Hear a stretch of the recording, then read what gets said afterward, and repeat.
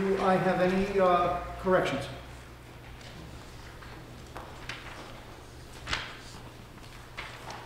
Oh, come on, he must have misspelled something. Okay, in that case, do I have a motion? Okay, motion made and seconded. One more chance. Okay, all those in favor of the accepting the minutes as read, please say aye. Aye. Opposed? Okay. Okay, now a lot of stuff is going to be coming together over the next several weeks. So just to remind you, we have Minuteman, both the capital project and the budget, which Stephen had forwarded to you.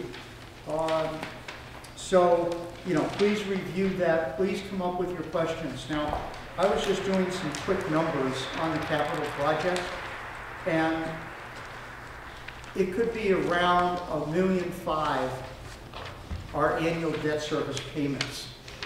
If you divide that by 150 students, we don't have 150 right now, but we have, that's $10,000 per student on top of the $22,000 or $24,000 or whatever we pay now per student costs. So that's going to, it's a big decision. And now if any town, any of the 16 towns votes against the project, the bond issue, which Minuteman has already voted, we have 60 days to say no. If any town votes no, and could be by the time we get to the Arlington town meeting, one of the others will have voted no, I don't know. But then Minuteman is going to a referendum. At least that's the determination by the superintendent. It's a district-wide referendum in every town. I think it's scheduled for June 18th, and it's a majority vote. Not in each town. It's a majority vote throughout the entire district. And that has implications under the new agreement that we can talk about later. But it's going to be a big issue. Now, we represent probably 33 to 38% of the enrollment of the district. We only represent about 17% of the total population. So we don't have as big a say, you know, as we might think we do, unless we get a lot of turnout, you know, in Arlington on it. So that's Thursday. There's a lot of important questions on that. So Thursday we'll do that. Next, I'm sorry, Wednesday. The 23rd we'll have Minuteman. Next Monday we have HED is coming back to do another presentation on their budget, the Tourism Commission. There'll be a short foundation budget review recommendation proclamation that I think was handed out last week. And then we'll try to finish as many as we can. We have the insurance budget. We've got some items in the to do. If we can get like 90% of all that done, I'll cancel Wednesday's meeting the 30th. There's no meeting for the 4th, the 6th, or the 11th of April. But we in all likelihood, will have a meeting on April 13th. Because we have the special town meeting. If we have time, I'll try to knock off some of those articles. But we're waiting for the enrollment task force on the school enrollment for a major issue. And one or two other issues. So April 13th, we will 90% sure definitely have a meeting that we'll get some business to do. That's when the House Ways and Means Committee will be reporting out, and we'll be able to fine-tune a little bit more the local aid numbers and vote that. And hopefully after that, then it's off to the printer as much as possible. Alan will be presenting. We'll have handouts for the budgets and the summary sheet.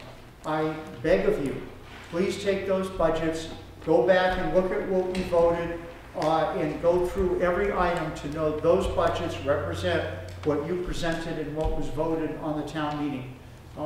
And if you see a mistake, you know, please let Alan know. And get those things set. So we get as much done ahead of time, so the fire drill at the end becomes a little less frantic. So please look over those numbers, and don't be afraid to ask questions.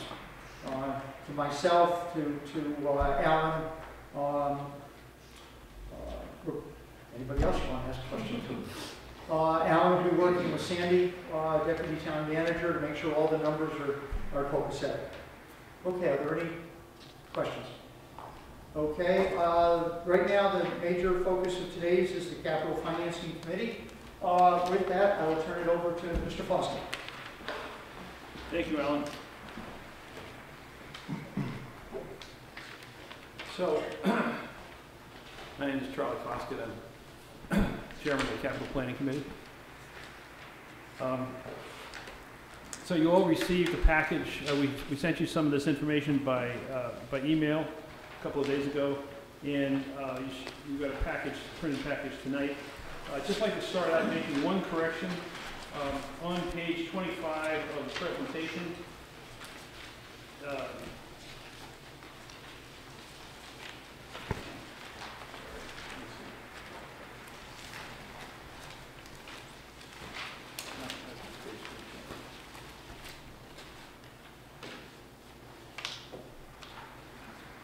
page 28, it's the page numbers. The page that says page 28 and 25, it says Public Works. At the bottom, town yard renovations, the $10 million should be fiscal year 20, not fiscal year 19. So with that matter out of the way, I'd like to thank you for having us here tonight. And I have behind me here, or to my left, our attendees from our committee, Michael Morse, Brian Rary, Barbara Thornton, Eve Margolis, Sandy Cooler, and Richard Biscay. So each of these folks is going to be presenting some information to you about the capital plan and the capital budget. But I'd like to give, for those of you that are new members and new members of the Finance Committee and haven't been through this before, and for those of you who have been through it before but probably have forgotten because it's very exciting information, give you some of the background of the Capital Planning Committee. The committee membership is on page 4 of the presentation, and Steve, Andrew, and Anthony Lionetta have not been able to be with us tonight, but otherwise he came. On page 5 is the organization for 2015-2016, and what you can see there is that we follow a sort of subcommittee, subject matter expertise organizational structure very similar to what the Finance Committee does with different departments. And that allows each of us to create some institutional memory and some expertise in different areas. On page 6, just some of the things that we're going to be discussing tonight. In your package, you have this presentation. You have the fiscal 17 capital budget, the 5-year capital plan, and you also have a 1- or 2-page document which shows the forecast new debt service arising from the bonding proposed in the fiscal 2017 capital budget. And then finally, you have a document which we use to govern our review of investment in town-owned buildings that are rented out. It's a document showing some detailed income and expenses on the town-owned rental buildings that was prepared by Eve Margolis, the Capital Planning Committee. So tonight we'll discuss the capital plan, some comparisons, and some of the major issues that are facing us. I'd just like to say there are really 2 reasons why we do capital planning, to sort of get everything down to a very simple concept here. And one is because it's very important for the department managers and the executives in the town to have some sense of reasonable expectation that they can get the assets, the buildings, the tools, whatever they need to provide services to the citizens, to get them replaced or upgraded or added as required. And so one of the things that we try to do is take the uncertainty out of acquiring these assets. And the second thing we do is, through tradition, we've somewhat encouraged the different department managers and leaders in the town to defer expectations. Put off, in other words, to defer their gratification and say, okay, I can't get it this year, but maybe I can get it 2 years from now. Once it's in the capital plan, they know they can plan on it, and eventually the assets that they're looking for to deliver the services to the citizens are available. But I think I mentioned in my email the little two-letter codes on the top of the pages refer to people who are going to present the various subjects. So let me just summarize on how we approach the capital planning practice. So we plan 5 years with a rolling 5-year plan. We actually have requests that probably go 7 or 8 years out, but they're buried in our spreadsheet somewhere. We look at the town budget and we adjust it so that we get a non-exempt budget, and that'll be explained to you a little bit later. And then we look at this non-exempt budget and we control the capital spending so that it's within 5% of this non-exempt revenue budget. And this allows us to forecast cash expenditures and borrowing, and then service the debt on that borrowing and still stay within the 5% limit. And we have about, actually, I just noticed another mistake here. We now have 30 years of successful capital planning within this budget. The request from the town and school side, the town side and school side have different objectives, but they both get funded out of this non-exempt capital budget. And again, they make they reach their objectives and they make concessions to each other in order to keep the budget within 5%. So the budget that's being presented to you tonight, both the budget and the plans, stays within this 5% recommendation, which was a policy set by the Finance Committee a number of years back, and we intend to keep using that in the future. So I'd like to ask Eve Margolis to bring us up to date on some of the projects that have been funded in previous capital budgets and are underway or completed in the town. Hi, so some of the recent capital projects that we've completed, various roadways and sidewalks and water improvements and sewer improvements have been funded throughout the plan. Completed design and construction of the central fire station, which was completed in July. The tennis courts at Spy Pond have been completed. Phase 1 and 2 of the community safety building project, and the successful development of the town of Arlington master plan. Some of the capital projects that are in process, again, we fund water and sewer improvements every year, ongoing roadway and sidewalk improvements. The Gateway, Comprehensive Gateway Initiative, right now the planning department, well, they hired a landscape architect last year into this year, and they have a set of drawings for the welcome signs and landscaping. They have planning specs and management plans, and planning is working with the Public Works Department on this project, and they're looking to start planning and adding sign work this fall after the procurement process. The completed design and preparing to begin construction for Magnolia Park and basketball court. This project, I think, should be bid later this month, with construction hopefully starting in May.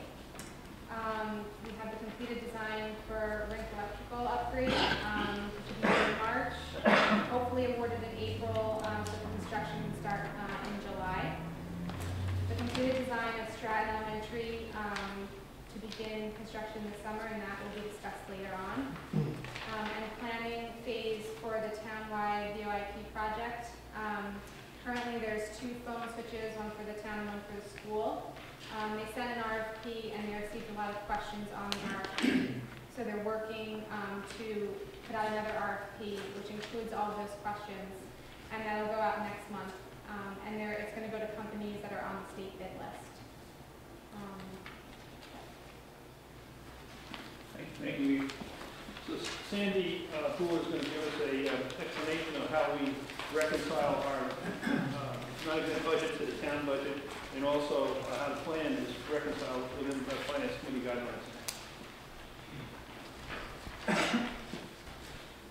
Well, you've gone from good words and explanations, now we get into the numbers, so it's a really fun part of any capital plan. So starting on page 10, and what we're going to talk about for a minute is that 5% number and how we get to it and why that's important. And before I get into the numbers, I would like to reiterate something that Charlie said, and just give you a little benefit of my experience watching capital plans in other communities. This 5% number that Arlington has is a very, very important number. And it is a testament to the town's ability to do long-term planning and its commitment to funding capital that you and I will now say we have stuck with that number. So it's a big deal, and it's a good idea, and it's something that it's in everybody's interest to keep doing. So for that, how do we get to it, and what does it mean? If you look at the top of page 10, with the reconciliation for the town 5-year plan, what we first start with is the overall town budget. And that town budget is everything that the town raises and spends every year. Some of you may be familiar with the long-range plan that comes out from time to time. So you start with the number from here. What's the bottom line? But the 5% is really only meant to focus on kind of core spending in the town. So you start by subtracting 3 things right off the bat. One is the amount that's added to the tax levy for the amount of money that we absorb in taxes for our MWR assessment, about $5.6 million. And again, because that's not really related to overall spending or capital, that gets taken out. The second thing is exempt debt service. In other words, the debt service that we pay for things that have gone through a debt exclusion override. So since that's already going to capital, we take that out. And then third is the amount that's in the budget that the enterprise funds pay to the general fund for the time that those general fund workers like me and the treasurer's office and parts of those, there are little slices of all of those that get paid for by the enterprise funds for the work that they do to support the enterprise fund. So then you get down to that $136 million, which is what I call the core town budget. If you flip the page, you then start to think about what we're spending and how it adds up to that 5%.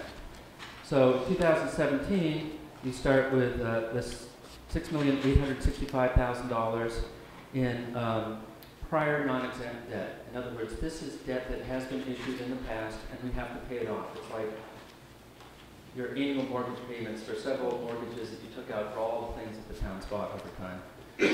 And then there's cash, just plain outlays for buying things. And then you have to factor in that we're going to borrow some more in the future, and you have to know how much to set aside for that in the 17 budget. So that gets you $9.6 million in total spending. But there are several sources that you take off from that. And I'm not going to go through all of the details of this, although I'd be happy to, or there are those of us up here who could go through what each of these lines mean. But essentially what it means is that there are other sources of funding that pay for some of that $9.6 million in capital, whether there are other funds that are specifically set aside for certain capital things, or at the bottom here when we talk about bond premiums, sometimes when you sell a bond, in other words, when you borrow money, you get sort of an upfront cash payment. It's like reverse points on a mortgage.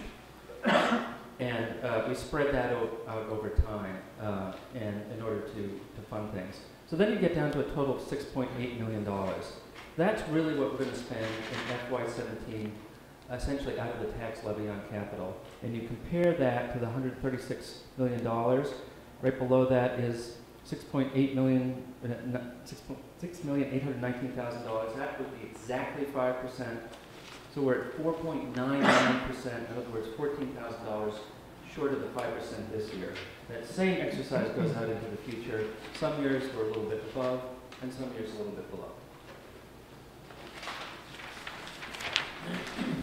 Anybody have any questions about it? Okay, so we're now going to go into some of the topics in the different sections of the capital budget. including expenditures on community safety, how we're handling the Community Preservation Act, the bond premium strategy, which is a relatively big offset number that Sandy just referred to, the Stratton School funding and what the impact of that is on the capital budget, and various other spending issues. So I think the first subject we'll address is the community safety. Brian? Thanks, Trevor. Excuse me, the community safety building renovation, as you know, has been going on for a very long time. It was originally a 5-phase project. We've condensed the last 3 phases into one in order to give the staff a break, basically, and to save some mobilization costs. The bids for this phase came in favorably. We were able to expand the scope slightly to include an emergency generator at the facility, which wasn't originally planned, and also to have $500,000 remaining in the original budget that was allocated to help fund the Stratton build. The first and left-hand side second floor spaces were hoped to be ready right about now. They had hoped to give you your room back next week, but it's going to be a few weeks more. You'll probably get it back right around the time town meeting starts, and you don't care anymore. Should be ready mid-April. The remaining, that's a correction actually, it said late March, it's going to be mid-April. The remaining administrative spaces will be done late in the summer. We'll have an updated budget number in about another 3 weeks once the demolition is completed on the remaining space, and there may be some positive news then about the remaining budget. As it stands, the total 8-year investment is going to be about $12.5 million in that building. Moving on to the general police budget. Yes, sorry. How much was the original cost to build the thing? Do you have any idea? I think it was less than that. I'm sorry? I think it was less than that. Yeah. I think John said it was less than that. A long time in the 70s, right? Yeah, It was built in the 70s. 79, 80, something like that. Right. So the general police capital budget includes the usual cyclical replacements of the cruiser fleet, the replacement of liner units and body armor. These are on a fairly fixed schedule. We are planning to replace all of the service weapons in 2019. Someone asked me earlier, why would we do them all at once?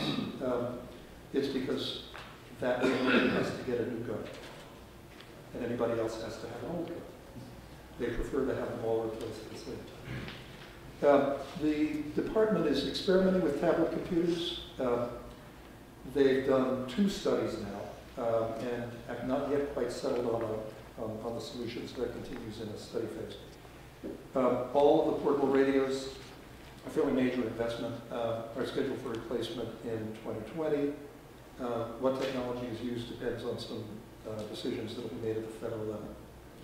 And the new K9 officer has been born and is undergoing basic training and will be sent to the Boston Police Department for advanced training after finishing basic. On the fire department, the central station was completed last year, as was mentioned. I hope you've all gotten to see it. It's really a beautiful facility. That was a total 4-year project of $8 million. We have budgeted in this year's capital plan $1.2 million to replace the over 20-year-old ladder with a platform tower unit that the chief feels will be, it's a little more money than a standard ladder, much more effective in fighting the kinds of fires that they encounter in Arlington. A pumper is scheduled for replacement next year. The radio system in its entirety, at the same time as the police radio system, those two together are a $100,000 investment. And the ambulance replacement cycle has been shortened to 6 years because of the heavier use that ambulances are getting. The chief is also working toward trying to implement advanced life care, advanced life support capabilities within the department, depending on how staffing goes, and so we might do.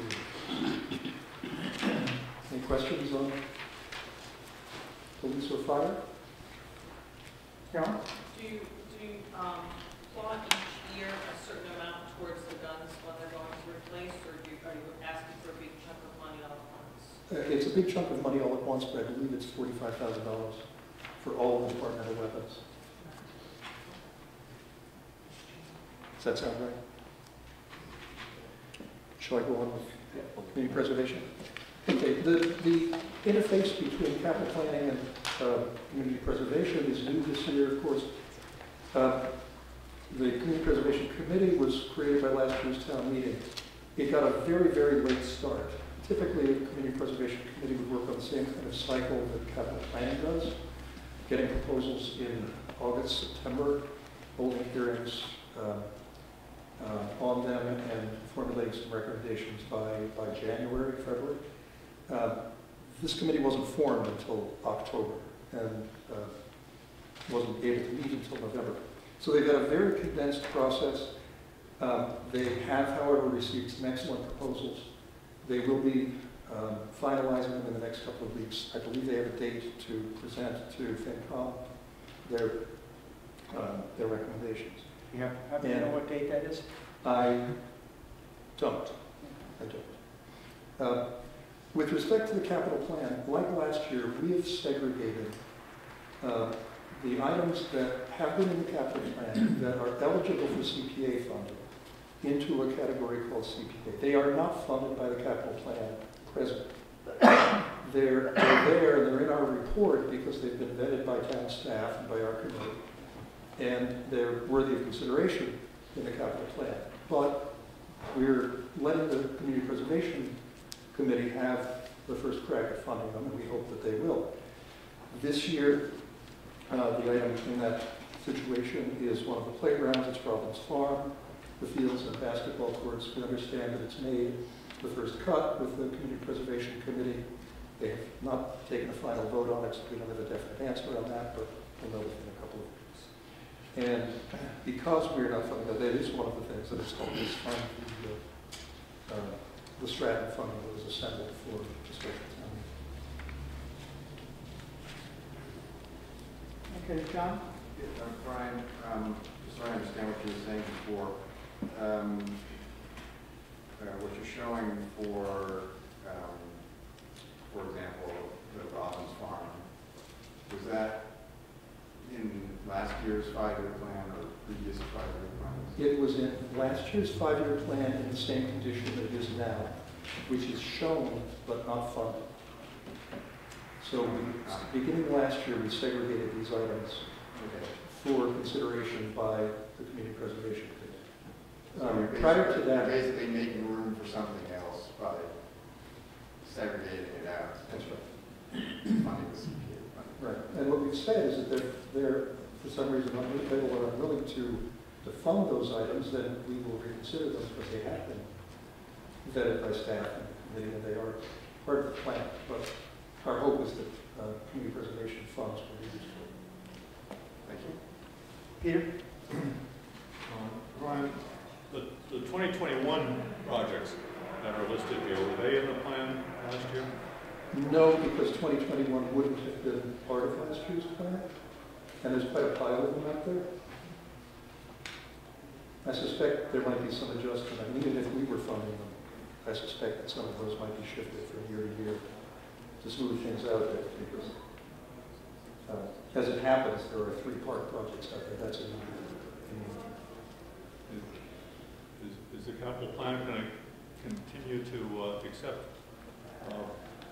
budget projects like this in future years? I can't answer that question on my own, but my suspicion is that you know what we're establishing here is a method for town staff to submit these projects, continue to submit these projects for our consideration in parallel with community preservation considering. So you know, we didn't make any change in that process this year. I can't say whether we would next year. My guess would be not. We wouldn't change. Carol? So So, this year, the IT department has had to spend, was it 43,000. 43,000 to set up what they needed to set up for the CPA. That money will need to come out of CPA and go into that department. The other issue is postage expense. Just reimburse the town. Yeah, to reimburse the town for that amount. And so that's just another amount, a significant upfront amount that needs to be considered at least this year. So that's an operating expense, not a capital expense. Right. And the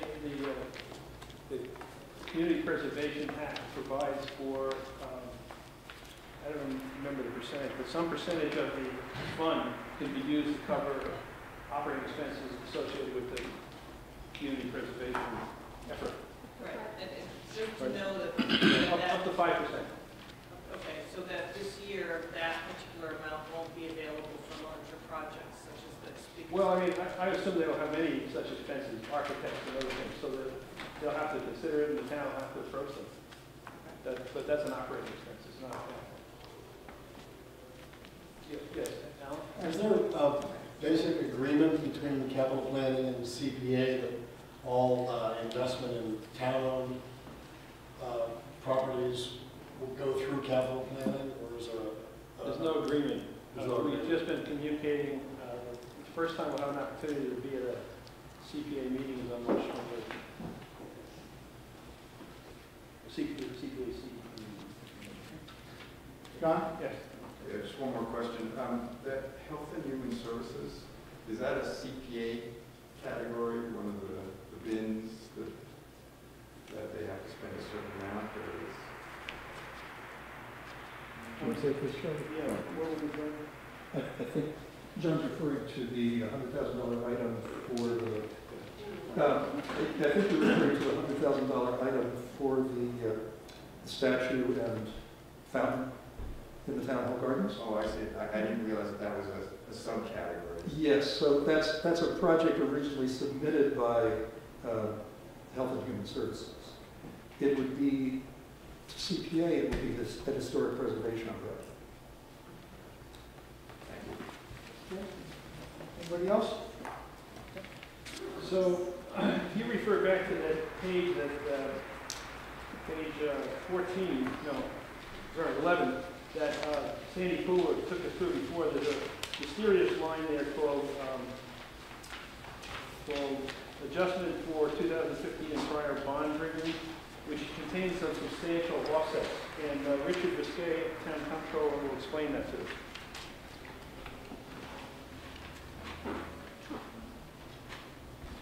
Thank you. So basically, bond premiums are one-time cash infusions that the town receives to sell bonds for capital projects that they're borrowing. So the town has set up a policy that has two parts. Any general fund borrowing that is non-exempt goes to the general fund of the town, and any borrowings that have to do with that excluded that service would be put into a special revenue account for the Department of Revenue.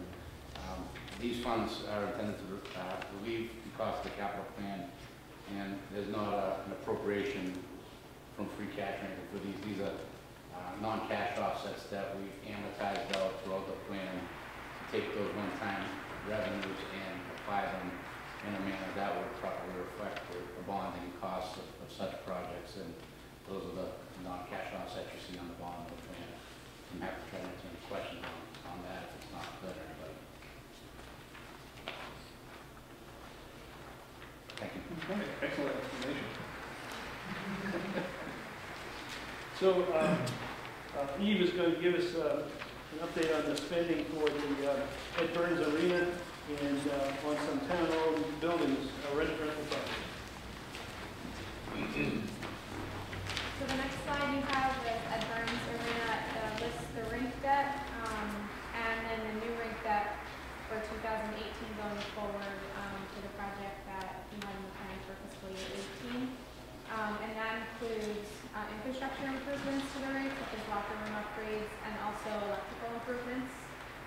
And the capital plan shares 50% of that. Offset debt service costs. The next slide is town-owned buildings. So the town owns and operates 8 buildings or rental properties. The first 3 are under the Urban Renewal Fund. That's the Central School, 23 Maple Street. So the Central School is located behind Town Hall. 23 Maple Street is the building next to that, and then the Jefferson Cutter House. And they're within the Urban Renewal Fund, and that balance is a moving balance that was as of February, so that will change obviously as funds come in and as things get paid. The Gibbs School, the leases expire June 30th, 2017, and their rent also includes capital contribution, and that started last fiscal year in their new lease. The Parmenter School, they're the 2 tenants in that building. Both of leases expire June 30th, 2019, and they also have capital contributions mandated in their lease as well. The Down Library, which is at 85 Park Ave, ACMi, is currently in that building. The lease has expired, but we're beginning negotiations with them about that. Ryder Street is also in lease negotiation. Mount Gilboa, the lease expires May 31st, 2016. It can be extended for another 2 years. It goes on 1-year increments. And below you have the profit loss associated with the buildings, which includes the debt for those buildings. Question about the tenant capital contribution. How is that booked, and is there a fund with balances? So they pay, depending on the lease, it's like 15 cents per square foot, and that goes towards capital contributions for the building. Where's that money go? Does it go into some sort of capital fund that gets Yeah, appropriated? it's separate from their rent. So it goes, and then it's used for improvements to the building. Is it a special revenue fund, revolving fund? Just goes into general fund. It's going to the general fund. And Eve keeps track of it. That's what the report that was attached to this has more detailed analysis of each tenant. Yeah, so in the back there's a whole report and it has information. So it goes to the general fund and they just spend it. Yeah, we used to have this segregated into special fund, but I'd say 10 or 15 years ago, the state ruled that you couldn't do that the money had to go into the general fund. So we stopped segregating. So in effect, it's in free cash. Yes. Okay, so at some point when you wanted to use that, you'd have to use an element of free cash. Well, I mean, the capital budget is an appropriation at town meeting that depletes revenue from free cash, so I think it all matches up. Okay. Carolyn? Is the Ryder Street property? That's the building that's now currently rented by Rolla Prada Landscaping. It's been rented for many years now. I know it is, yeah. The one that has all the nice cordwood stacked up along the path. Thank you. So Barbara Thornton is on she's in the subcommittee that manages the planning community development and has also been instrumental in the formation of the facilities committee and the facilities department over the last 4 or 5 years. I think you've heard about that before. She's going to discuss planning community development as well as some requests from various departments this year have led us to ask some questions about the quote-unquote civic block, which she'll discuss. Barbara. Thank you, Charlie. Thank you. First of all, I'm going to take you through your page on the planning and community development. we've got two issues that I want to bring to your attention. First is the long-range master plan, and as you know, it passed in the town meeting last year, and it's going to be coming up with some very detailed issues, I think, coming up around zoning this year. Our principal interest in the long-range master plan, speaking for the capital planning committee, is that it remember that we want a long-term fiscal stability for the town. So as we look at the master plan, we look at the tools that will allow us to gain that long-term fiscal stability. Regulatory tools, land use, including zoning, modernization, et cetera, are some of the things, some of the tools available through the master plan that enables that stability. Second point that I want to bring to your attention that relates to planning and community development is that we have two new entities in the town, the Department of Facilities Maintenance and the new Community Preservation Act. Both of those provide substantial new kinds of resources to communities, to the Planning and Community Development Department, and to other departments as well.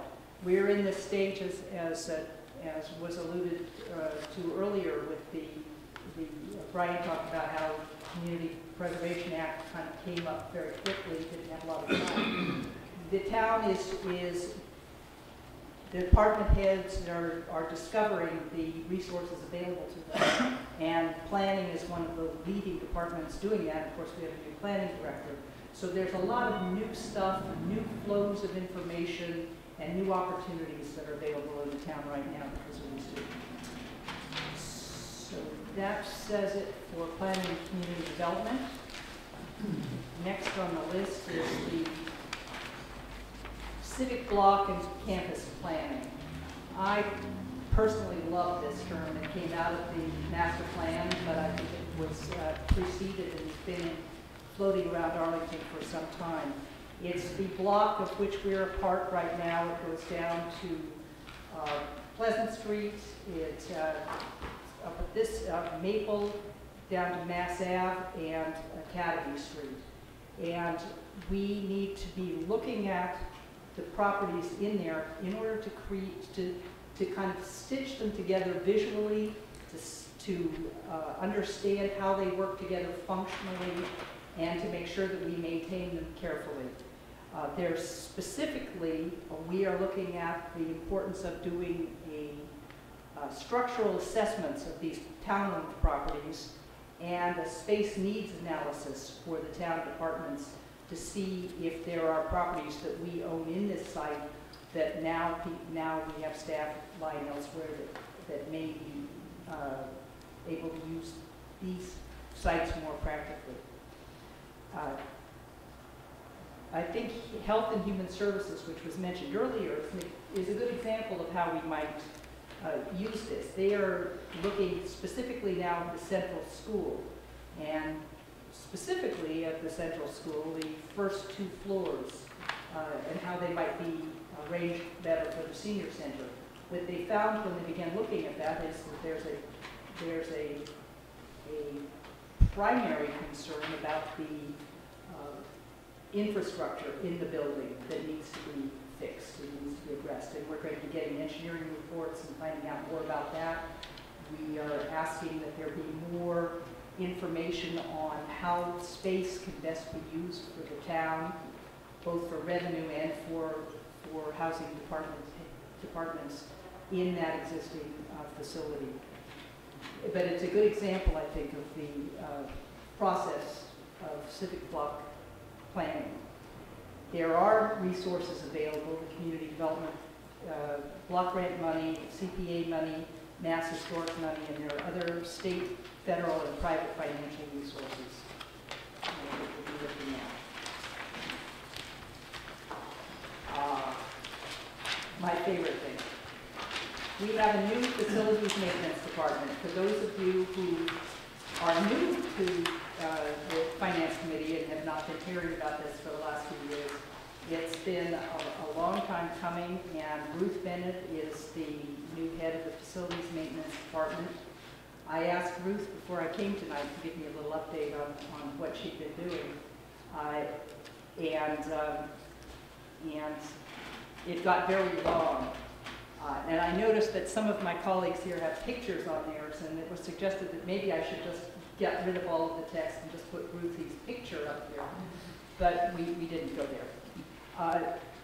For me, one of the most important things about the facilities maintenance department is the purchase of software. And they have purchased software. They are trying to get as much data as possible, baseline data, into that software, because that software will give the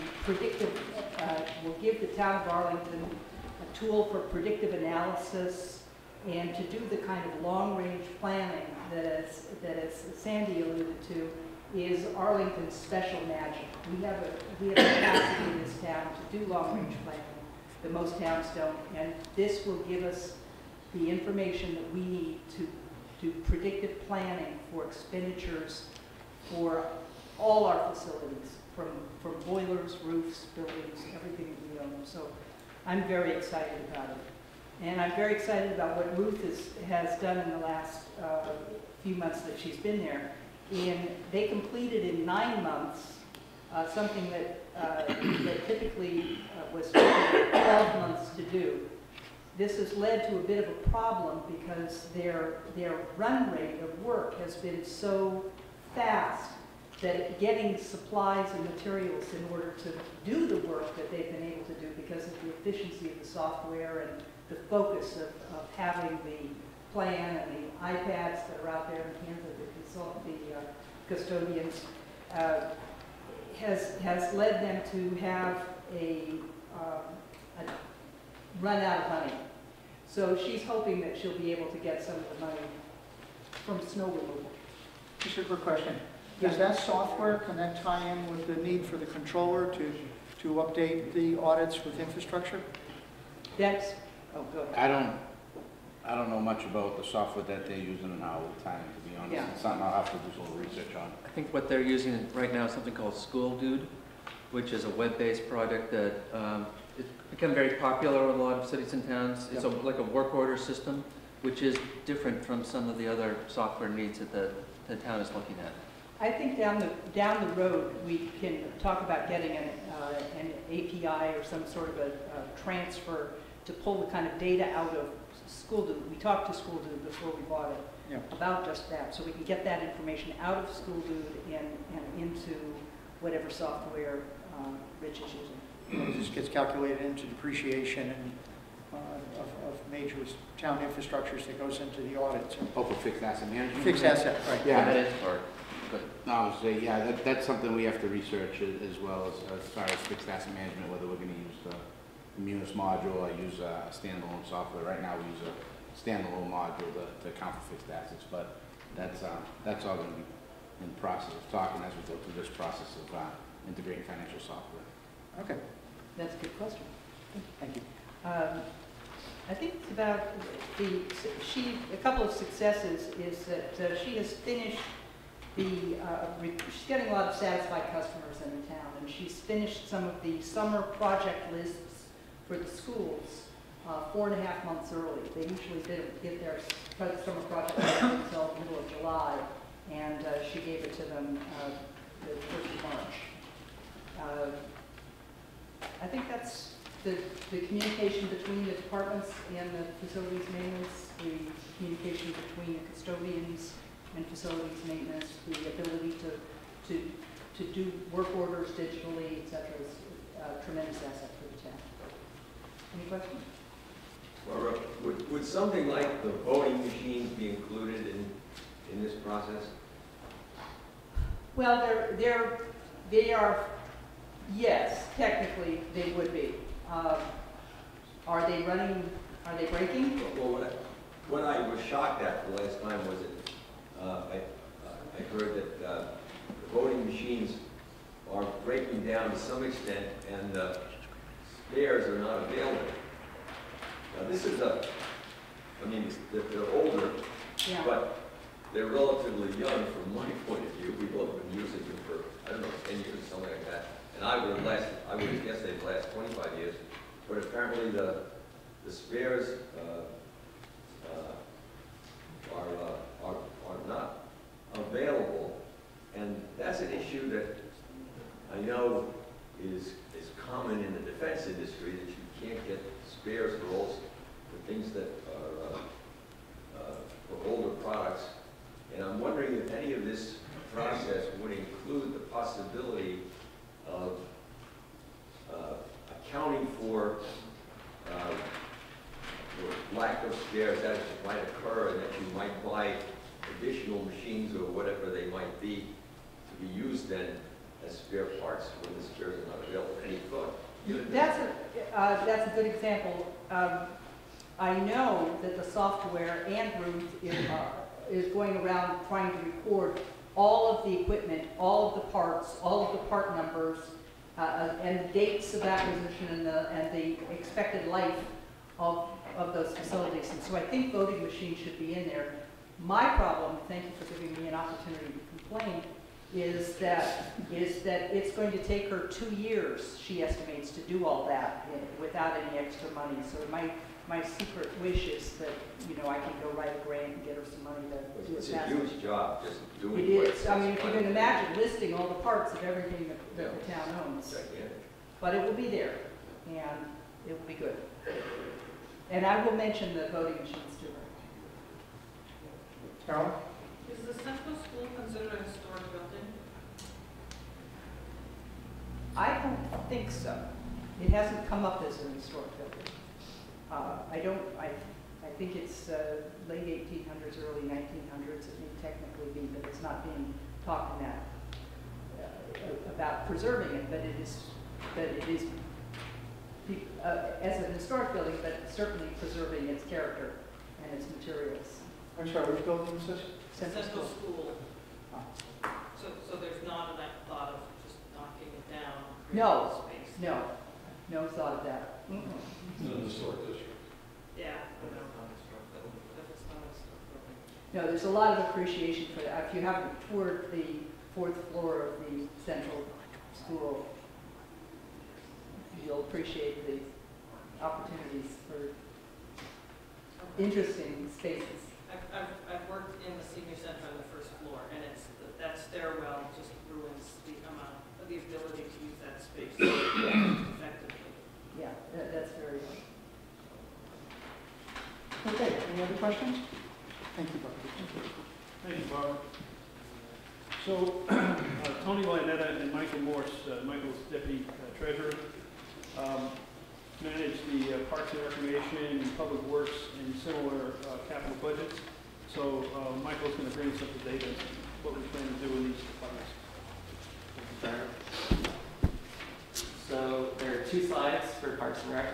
The first slide talks about past year projects, which Keith touched upon a little bit. I'm assuming a little bit more detail on each of them. For the 5-on tennis courts, they added a 5th full-size court, which now enables Arlington High School to use that as their home facility. They also added a mini court, which is the first in the town, so the youth can now have a sizable court for them to learn how to play tennis on. In the past fiscal year, both Hibbert and North Union were completed. At North Union, there's a new electronic timing system, and this allows the park to be open during school hours and during the weekend, which before was only open during the summer, but now can be open anytime if the weather is allowable for it. And also, as Eve noted, the Magnolia Field project is going out to bid in the next 2 weeks, and they hope construction will begin at the beginning of May. For this year's request, Robbins Farm. This is the project that Brian talked about, which we passed along to CPA for them to review it. And it's the last phase for the Robbins Farm project.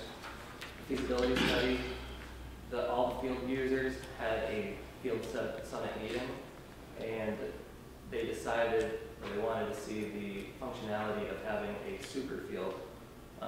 So each field would be designed for a specific sport. So all soccer would be played at one field, baseball, softball played at another field.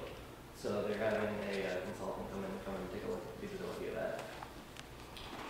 This year's ADA implementation, $50,000 is going to Thorndike Field. That's an annual appropriation, $50,000. Also, as Brian touched upon in future years, the reservoir, Wellington, Herdfield, and Poets, those are all going to go to CPA for review. And we'll see if they take them on. I spoke with Adam Chaplin today about the Spy Pond bleachers. He's hoping within 1 or 2 years, this will also be brought to CPA about whether to fix them up or just take them down and leave some historical resemblance of the bleachers. But up until that point, DPW is still maintaining them to make sure that they're safe and won't cause any further damage. For DPW, this year's request, the chapel renovation is going to replace the HVAC machine. Mystic Street bridge replacement, $250,000 in this fiscal year. That's for the design. If they have to decide if they're going to repair it or replace it completely. If they repair it, they hope the $250,000 will cover the design and the construction for it. If they have to replace it in FY18, they have a $650,000 request to replace the bridge if need be. The traffic signal upgrades is a new request by DPW. This will be an annual request to upgrade the traffic signals throughout the town. They brought in a consultant this past fiscal year to evaluate the ADA compliance of all the sidewalks and curbs. Needless to say, it did not go well. They had a number, potentially limitless projects to complete to make the sidewalks and curbs ADA compliant. So they've asked for an increase of $50,000 to $500,000. Last year, there was a snow fighter in the plan. They'd like to replace that with a dump truck so that it can be used all year round, as opposed to just during the winter months. As Barbara talked about, Ruthie Bennett is now in charge of the town hall renovations, so going forward, there's most likely going to be a facilities request, not DPW for this type of project, but she's hoping to make town hall more energy efficient, as well as fix the front of the building, the front plaza. In 1995, DPW was handed down a crane from the highway department. Next year, $250,000 will go towards replacing that. The one they have now is just too small. They actually have to rent out cranes from other companies to do projects where theirs is not big enough. Big project coming down the pipe is the town yard renovations. They have $1 million for design in this upcoming fiscal year. They expect that to be completed in the fall, and that will give them a more accurate estimate for the construction of the project. $10 million is a conservative estimate for FY20. It's most likely going to be closer to $12 million, is what the director of DPW thought, but $10 million is kind of just a placeholder for now.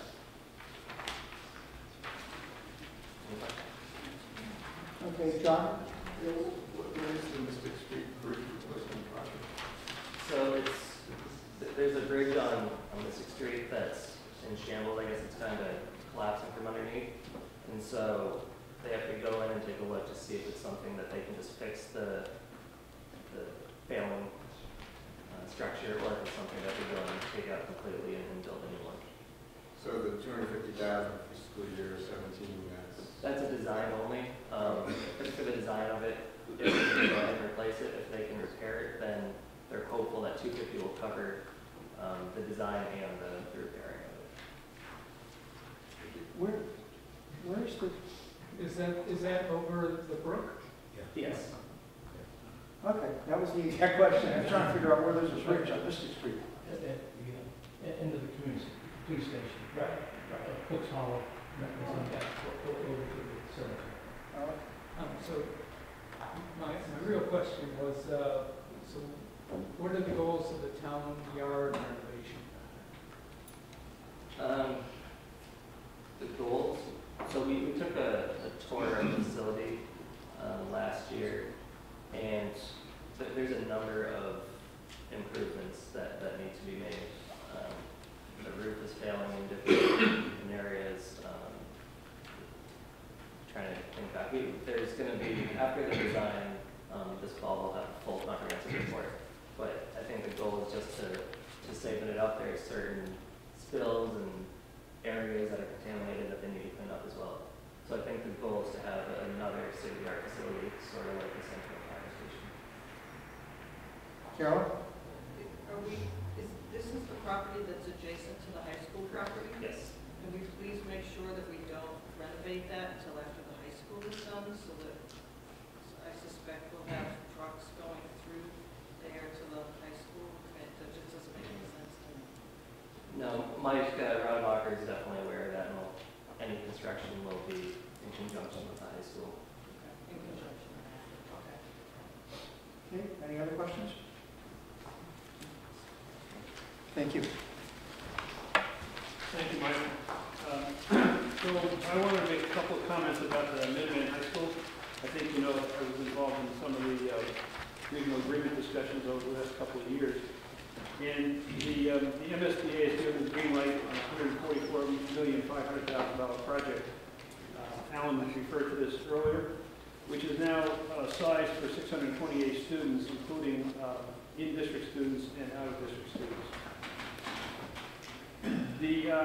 The modified regional agreement was essentially stalled last year, but Dan Dunn mounted a yeoman's work charging all of the selectmen and all of the town leaders throughout the district to get the regional agreement into shape so that it could be adopted. And in the process, the towns that were adopting it agreed to allow, is it 5 towns? 5 towns, right? No, 6 towns. 6 towns leave the agreement, and that'll take place. This $144 million project is going to qualify for 40% reimbursement by the MSBA, but the MSBA doesn't reimburse everything. So the net reimbursement is closer to 30%. And we have about 35% of the in-district enrollment. So on the page facing this particular page is a snapshot of the costs that Ed McQuillan, the superintendent of Minuteman, distributed to town manager and other people. And basically, we're going to have a $1.2 billion a year capital cost as a result if this project moves forward. And it could be as high as, Al pointed out earlier, it could be as high as $1.7 million. The difference is how many out-of-district students we have and how much they get charged for capital. The $1.2 billion is based on the assumptions that are in that sheet on the opposite page, which says that there's about $500,000 a year being contributed by the out-of-district students.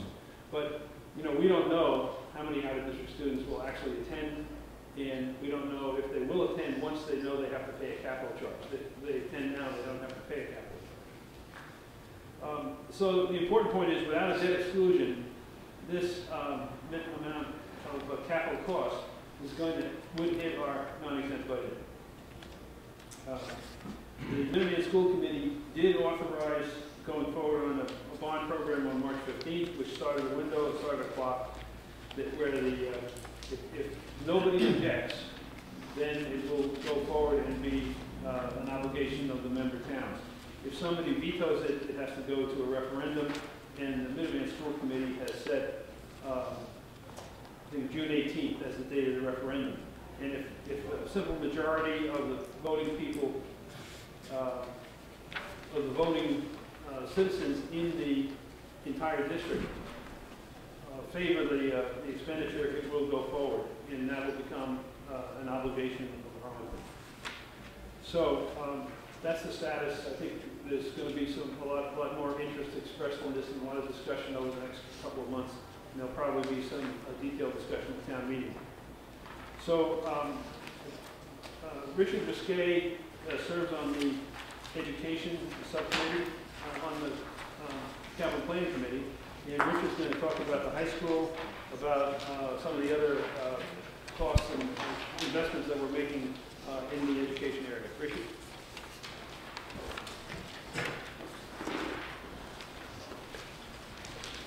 Thank you again. Again, Barbara and I sit on, I believe it's called the administrative portion of the Capital Planning Committee. Sir, can you speak up? I said, Barbara and I sit... That doesn't amplify, that's only for TV. Okay, I'll speak up. Bob and I sit on the administration portion of the capital planning.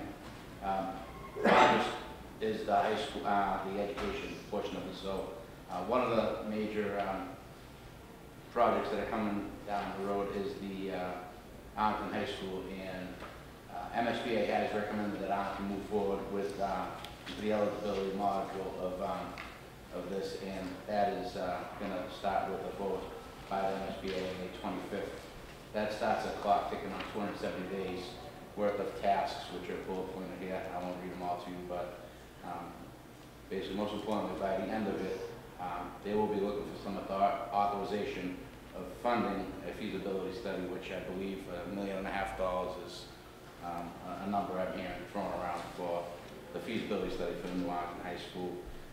At the end of this 270 days and the vote in place to fund that study, MSBA will then vote whether an invitation to get into the feasibility module will be offered.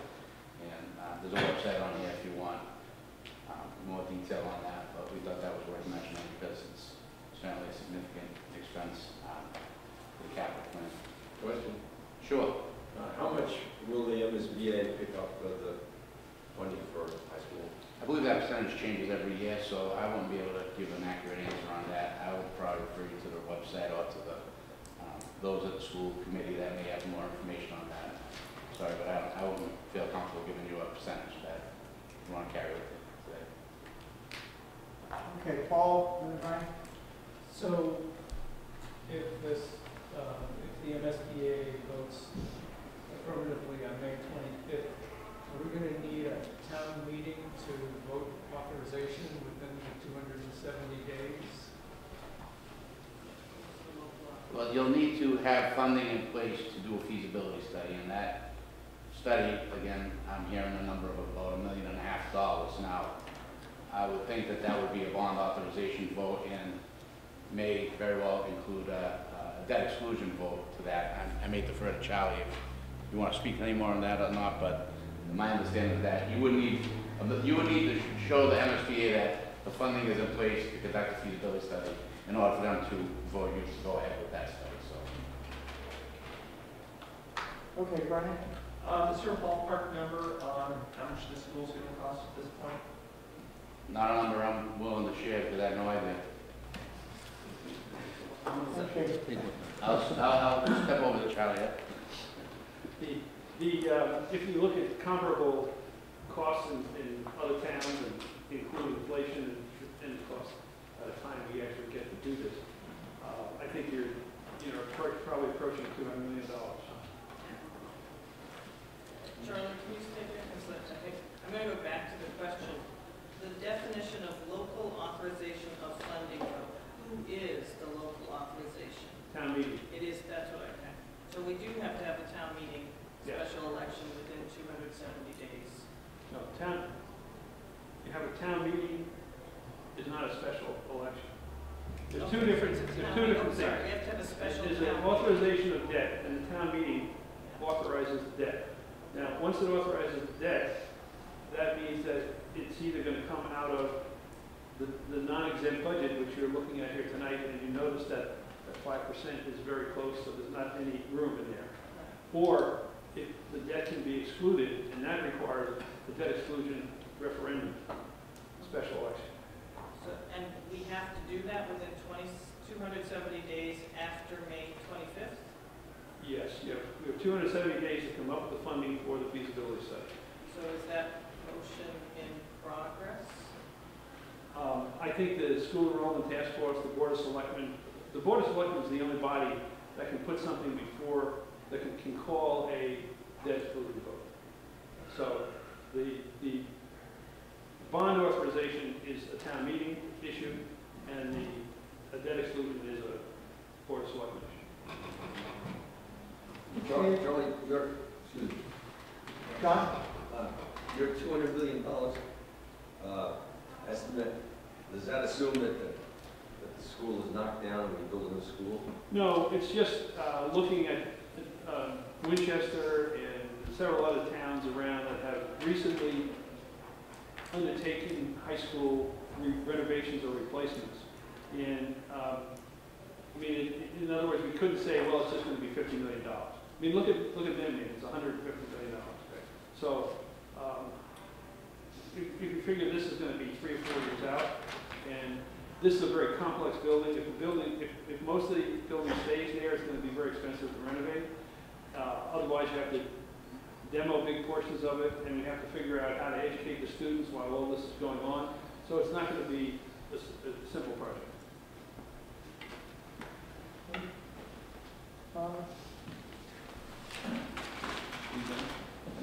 No more done. Next slide is speaking to the technology needs of the schools. There's a slide that talks of MCAS testing will require all digital format starting in the year 2019, and students need access to technology to prepare for the online assessments, MCAS, access testing, ELL, etc. 45% of the assistive technology in the special education students is 5 years old to be replaced in fiscal year 17, and one-on-one computer replacement in the Thompson began this year with a third of the devices being replaced, and the schedule is to do a third in 17 and another third in 18. Those costs are built into the IT budget because the schools and the town have a consolidated IT department, and you'll see the funding for those computers built into that schedule there. The last slide on schools that we thought was worthy of speaking of was the Stratton School Initiative, which is the final school in the elementary school rebuilding program that began in 2000. Scheduled construction would start in June 2016 when the school closes. Students will be relocated to modular classrooms on site for 1 year, and the renovated Stratton School will be ready for school starting in calendar year 2017. Permanent Town Building Committee will be overseeing this project, and there is a slide here detailing the financing of the Stratton Phase 2, which I will turn over to Brian to explain a little further.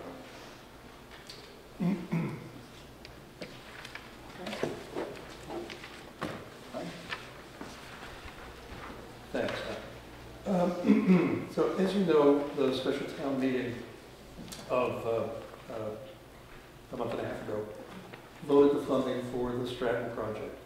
It's a combination, as these projects typically are, of a variety of funding sources, including some funding that was left from the available balance left from the Thompson School that contributed about $1 million to the project.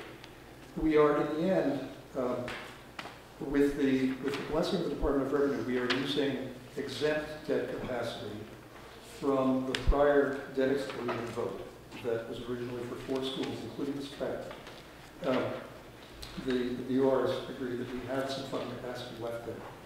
We are using in the plan, in the funding plan for the school, $6.7 million worth of exempt debt, which we will reduce by the amount that the town receives the sale of the former DAV building on Mass Ave. The town's in the process of soliciting bids on that. We're hoping to get $1 million so that the impact on the taxpayers, the exempt impact that will be added to the tax rate, will represent $5.7 million on the project. The rest of the project is being funded by the leftover funds from the Thompson and by what we were able to fit within the non-exempt plan that's in your hands, which represents in total $7.4 million of non-exempt.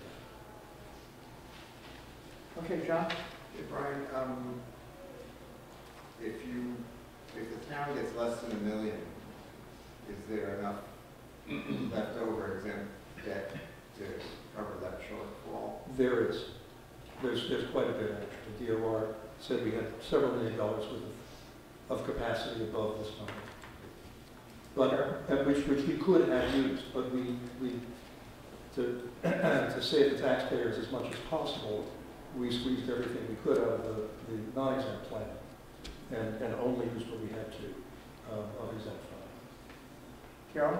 If my question is why only $1 million for that property? The expected value of that property was originally set at $750,000.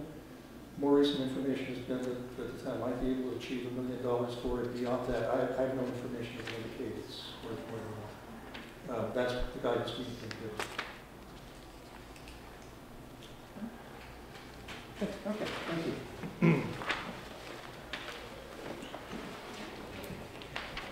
Thank you, Brian. So I just wanted to make a comment about the, you remember about a year ago, the Finance Committee provided, I think it was either $20,000 or $25,000 to undertake an analysis with an outside consultant of how to replace the ICS system that's used in the Treasurer's Office for collections for accounts receivable and cash management. And we have a total of about $435,000 that we're recommending for the implementation of a new system, $235,000 of which was voted in last year's annual town meeting, and we're recommending $200,000 in this year's meeting. And the object is to replace this 21-year-old ICS system.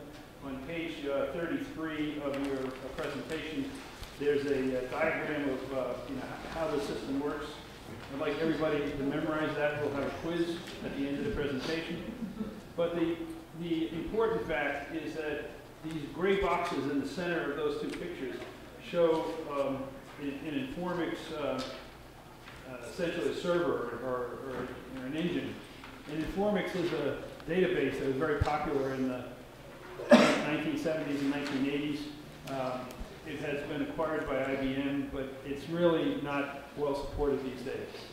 And I think Carolyn mentioned earlier that the implementation of the CPA Act cost the town $43,000 and maybe will cost another $20,000. That's because this system is so hard to change or modify.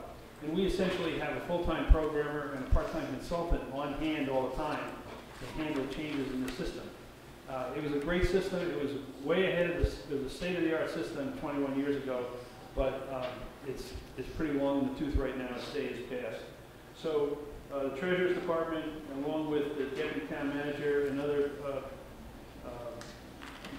the comptroller, other people in town are working on getting this system replaced.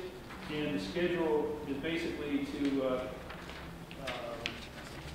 have a system installed and people being trained during calendar year 2016 and have the system up and running in parallel to the current system for some period of time until we're all happy that it's working, and that'll probably be no later than December 31st, 2017. So I think we're on our way, getting close to the point where we can look to reduce some of these maintenance costs that we have associated with the system. Questions? Michael, this is your favorite subject? It's rescinding debt. So there's $192,996 of debt that has been authorized but is yet to be borrowed. So we don't have these funds, but we don't need them anymore. So we ask for your support that we can rescind these amounts. It just kind of cleans up the books. It does free up our debt limit capacity, which, I mean, we're not close to hitting the limit, so it's just kind of a way to clean up the books because these numbers will always stay out there as authorized but not issued debt. So we do ask for your support in improving the target.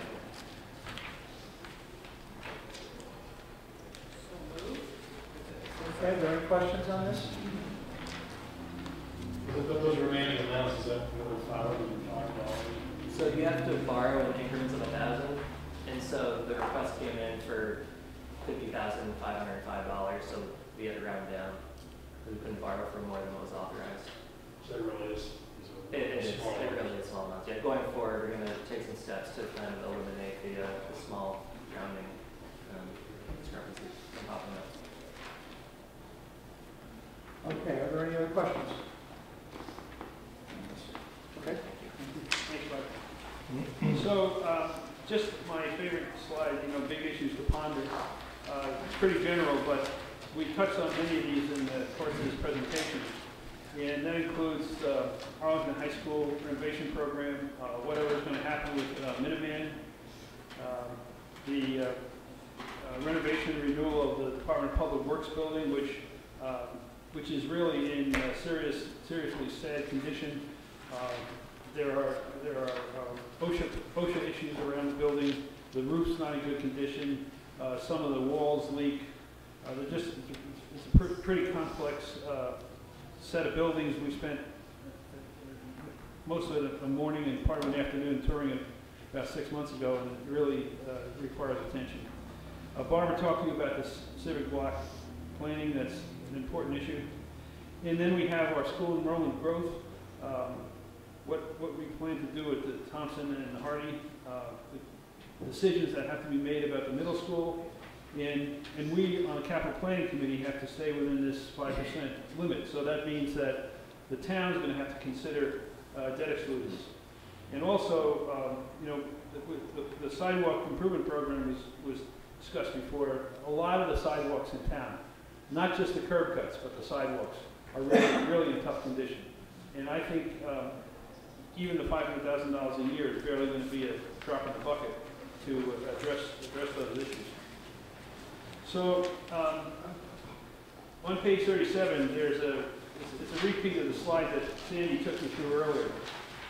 And I just want to again emphasize that all the items that are in the 5-year capital plan and the fiscal year 2017 budget documents that are attached to the document set that you received tonight conform to the Finance Committee's essential guidance that the non-exempt capital spending be contained within 5% of the net non-exempt capital budget.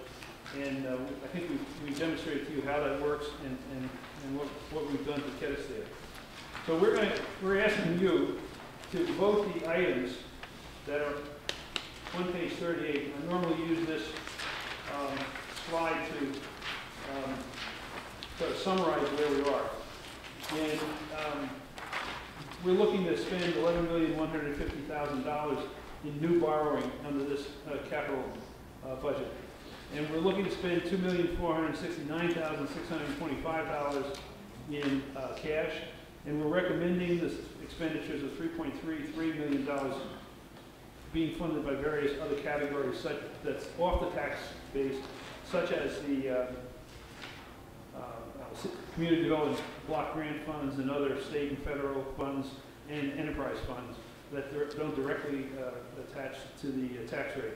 So we're talking about a total of $16,949,625 of new capital expenditures that we're recommending. And the vote that's going to show up in the Finance Committee report and the Capital Planning Committee report at town meeting is going to include not only the non-exempt, but it's also going to include voting the debt service on enterprise fund borrowings and on non-exempt debt that's been previously approved by town meeting or the citizens, but has to be voted anyway. And that's summarized for you on the right-hand side of the page. The non-exempt portion is at the top. The exempt portion is listed down below, and then with several of the offsets that Sandy referred to earlier. And then the total tax rate appropriation is for $11,192,533. In case you're wondering why that's less than the $16 million on the other side of the page, remember that that we only spend in the debt service, we only spend 1 year's worth of money at a time. So if there's a 20-year bond in that bonding number, you're only spending 5% of it in a specific year. So the number is going to be smaller. So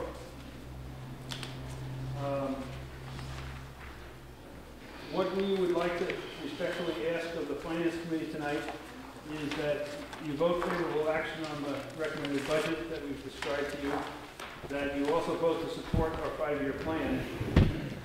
And remember that you can't, with the exception of borrowing, when you vote on a 5-year plan, you're only voting on the borrowing part. you can't bind future town meetings for cash expenditures or other activities. We also would ask that you transfer $10,000 from the perpetual care cemetery fund to the capital budget to support some efforts by the Department of Public Works on the cemetery, and also support the treasurer's debt rescission article that, which I think I misspelled it, but this is the treasurer's debt rescission article that was just presented to you by Michael Moore. Are there any questions? Ron? Charlie, two questions. What is in the other category? And my second question is, could you just kind of walk us through and reconcile on the previous page the bottom line non-exempt plan of 6805 with the right side of slide 38?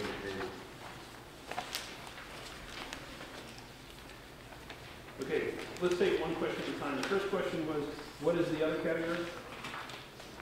Yes. Is that what you, so if you look on, the best thing to do is to look on the exhibit that is the capital budget, and it's the, it says on the top, fiscal year 2007 capital budget.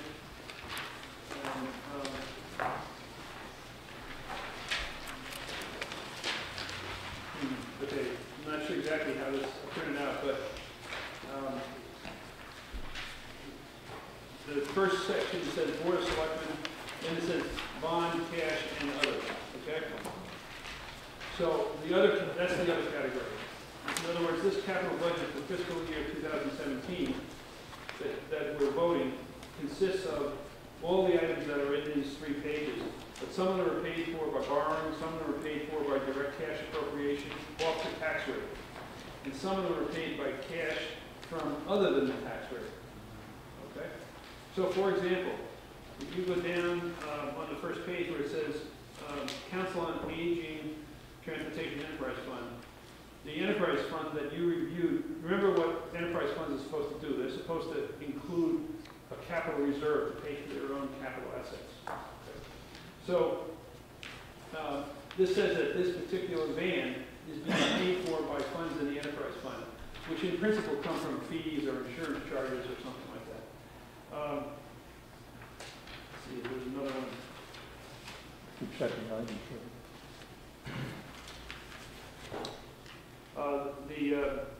Well, the cemetery division, we just asked you about the $10,000. That's another, that's coming from a trust fund.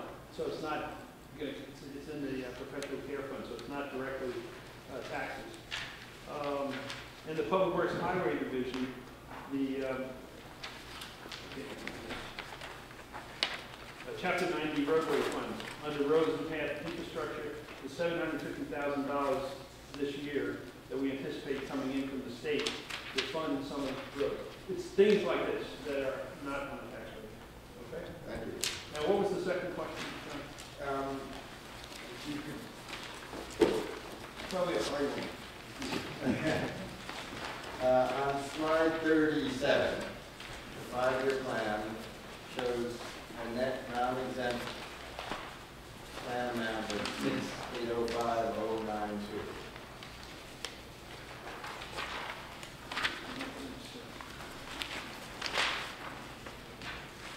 And that's working within the 5% limit. Yes.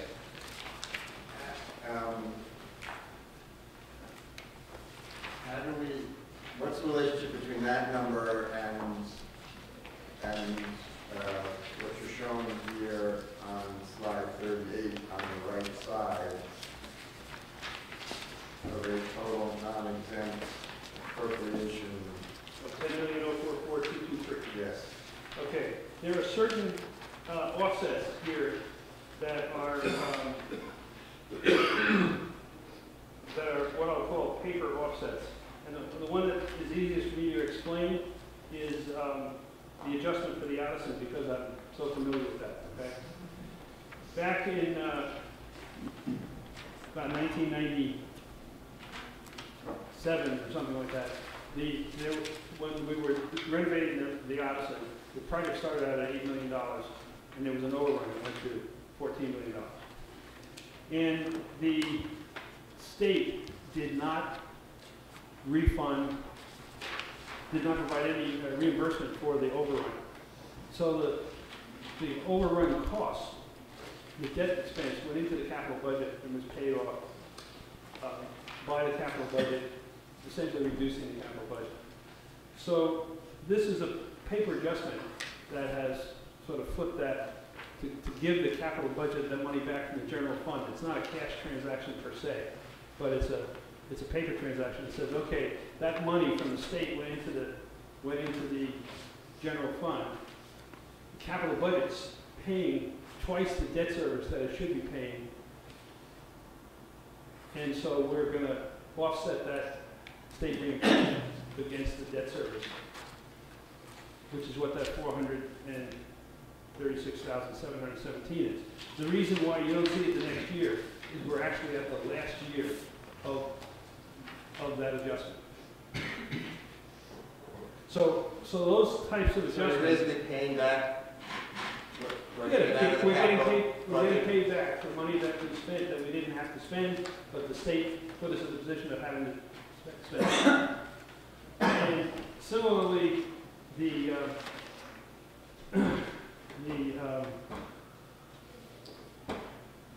bond premiums that were spoken about earlier. The town got, when out in finance debt, they got an interest rate of 4%, let's say. But really, it was a lot less than that because the bond buyers gave the town $1 million in cash as an incentive to go with them. So that money went into the general fund. But meanwhile, the capital plan is spending the full 4% when the actual effective interest rate is probably 2.8% or something like that. Okay? So the bond premium is another paper adjustment that reflects the true cost of that borrowing. Okay? So that's why those two numbers don't sync up exactly, because in this block here, you're only seeing the absolute cash numbers that are going to be in the vote at town meeting. Right?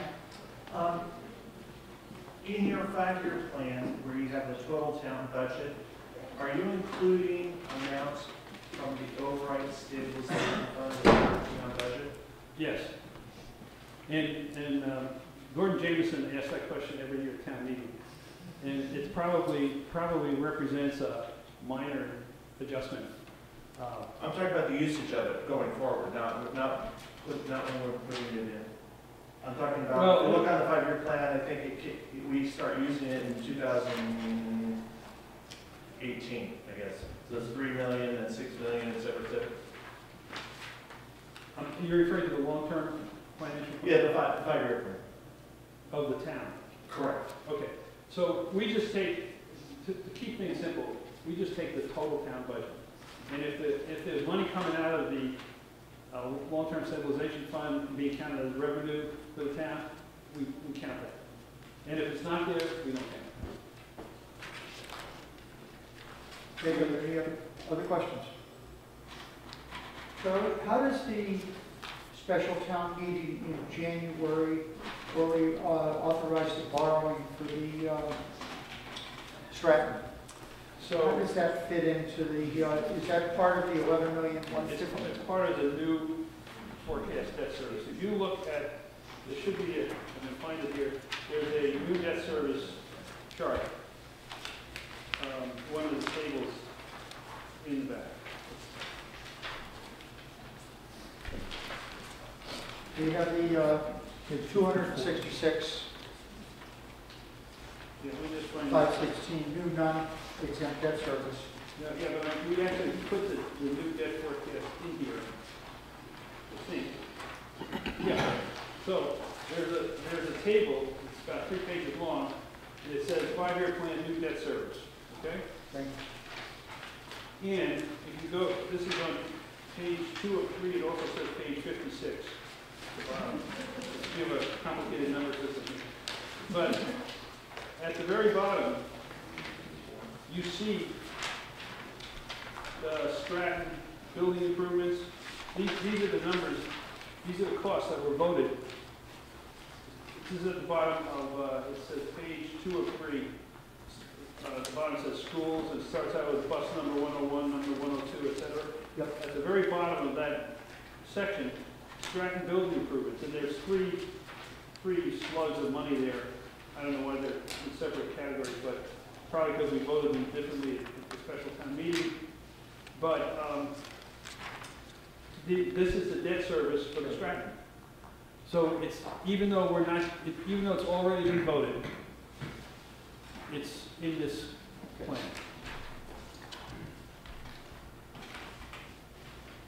Is that part of the 11,150,000, or is that on top of the 11,150,000? No, it is.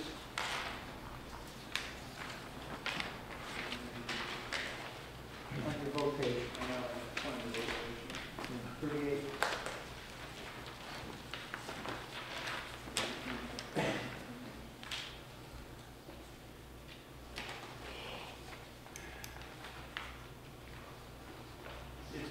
It's part of the new non-exempt debt service. Okay. And the new non-exempt debt service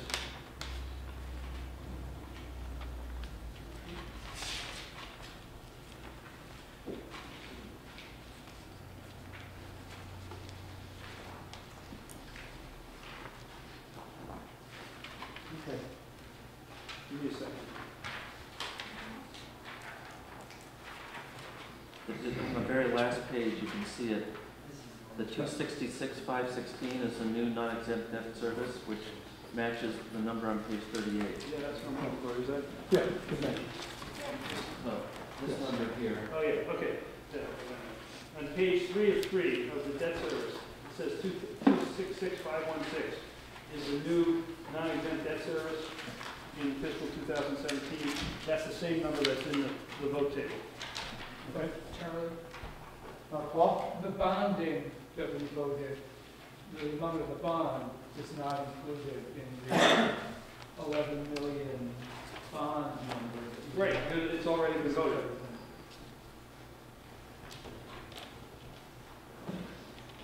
Okay, Peter? Did I understand that the Minuteman School debt cannot be exempt? Has to be non-exempt? What, if so, why is that? No. It is hoped, if it's passed and the project goes forward, we all certainly hope that the citizens of town will exempt that debt. But it requires a vote of the citizens. And the comment that I made was, if we don't get a debt exclusion vote passed on that expenditure, it's going to hit our non-exempt budget. See, all the other non-exempt, all the other debt that we're talking about, I understand. we have the right to It's defer. in case we fail to vote for it. Yeah, we can say, okay, well, we're not going to do the Odyssey or something like that, in principle, right? So then we don't have the obligation. But Minuteman, it's outside of our control. I see. Okay, additional questions?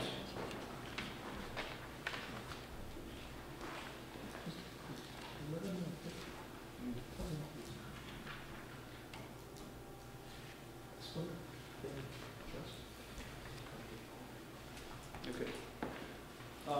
Let me clarify something. The Vice Chairman tells me that the debt number does include the Stratton debt, so we'll have to go back and adjust that. The 11,150,000? Yeah, it shouldn't include it, but it does. Oh. Well, I think, So we have a little, we have a program that's supposed to take care of that, but apparently it didn't work. So we'll make that adjustment and get you the new numbers. okay. I think we could approve it in concept and then come back and adjust it Okay. next week. Okay, is that the completion of your Yes, presentation? it is. Thank you very much for your patient attention. Okay, now are there any other questions on the capital program? Okay, I want to thank all of you for coming. You guys do a great job as usual, and thank you for being here. You're happy to hang around for a little while longer. We don't have any refreshments, but you can see about our discussion.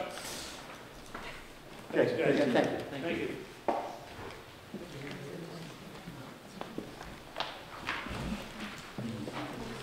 Okay, what I'd like to do is there's 3 votes before us. So let's get 2 of them done, the smaller ones.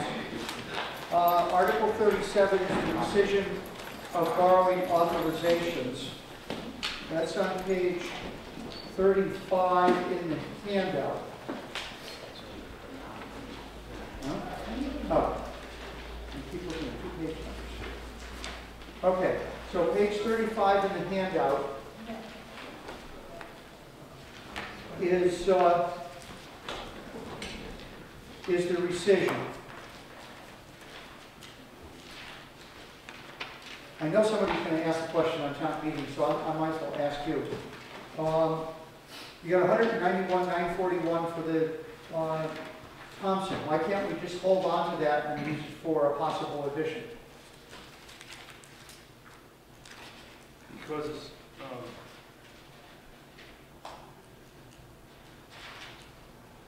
the project has been completed and the money hasn't been borrowed. Okay. So it was, the project was to build a new school, That's right. not an addition. Okay. Sounds good to me. Paul? Does the exempt debt that is part of, that's still within our available exempt debt according to DOR? So we could, if the town meeting voted to borrow more money for an addition, at least this part of it could already be covered by the debt exemption. I don't think the DOR, when we revisited the DOR said you can use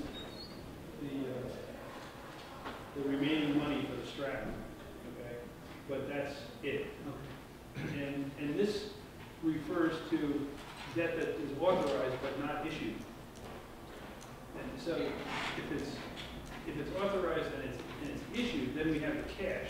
Then you can reappropriate the cash. But you can't go out and sell a bond to somebody for something that doesn't exist. That's why we want to rescind this. Okay, are there any other questions? Okay, so this is on page 35 of the capital handout, rescinding prior year debt. We would vote to rescind these unborrowed pieces because the project is finished and the money is not needed. So this is Article 37 in the warrant. Are there any additional questions? Do I have a motion? Second. Okay, moved and seconded to rescind these pieces. Is there any further discussion? All those in favor, please say aye. Aye. Opposed? Okay, unanimous vote. What's the date today? 21st? That's right, I could tell by the snowfall that it was the second day of spring. Okay, Moria? Yes. You're back there? Okay. There was a rescission article in last year's town meeting. So why don't you just pull that framework out and fit in these pieces? I will. Okay, that's good. The second vote, if I can get that where I was, is on Article 54 of the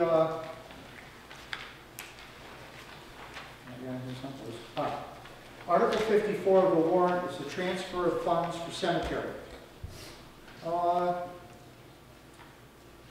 So the Capital Budget Committee has requested $10,000 to the capital budget for headstone cleaning and repairs? Yes. Okay. And the Department of Public Works that we approved a couple weeks ago is requesting $150,000 to the Cemetery Commission for capital work that they, or for work that they need to do. That's pretty, I think we've been doing 150 for quite a while. So moved. Second. Okay, moved and seconded. Again, the this is, we can take it from perpetual care and Watson Graves. I don't think either of you really care which one it comes from. The maintenance has to come from perpetual care, Okay, so, for $10,000. okay. It's not what we care about, but the trust funds. Okay. Okay, so we need $10,000 from perpetual care and probably $150 from perpetual care too. There's two different funds there. Are there any questions on that? Take anything from Watson Graves? Well, I got to figure out how much is in Watson Graves. Ruth was very, because last year we took the cemetery from perpetual care and the $10,000 from Watson Graves. I don't know why we did it that way. Make sure that's what we did last year. Here it is. Okay, so last year we took 150 from perpetual care and 10,000 from sale of Watson Graves. We have 5.9 million in perpetual care and 393,000 in Watson Graves. So we can take either from, okay, why don't we take the 10,000 from perpetual care and the 150 from Watson Graves. How much did you say was in Watson Graves? 393. Okay, plenty of money. Ruth always just wanted to make sure we didn't take it all out of one and there's no money there. So 10,000 will come from perpetual care, 150,000 will come from the sale of Watson Graves. Or if I find out that it's actually the reversal, I figure you guys don't really particularly care as long as the controller is happy. So that's what it would be, 10,000 to capital budget, 150,000 to DPW Cemetery Division. Are there any questions? Okay, do I have a motion? So, Second? Okay, motion's been made and seconded for those two items. Is there any further discussion? Okay, all those in favor, please say aye. Aye. Opposed? Okay, unanimous. 32116. Okay, now back to the main recommended vote of the Capital Budget Committee.